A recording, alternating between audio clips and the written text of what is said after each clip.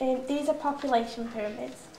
This is an LEDC one. The birth rate is high as they have little knowledge of contraception, and the infant mortality is high, so people have more children. This is a developing country pyramid. The birth rate is lowering as infant mortality is decreasing due to better health care. There is a wider section around 30 to 40 years due to a baby boom and the high birth rate and due to high birth rate before it started to develop.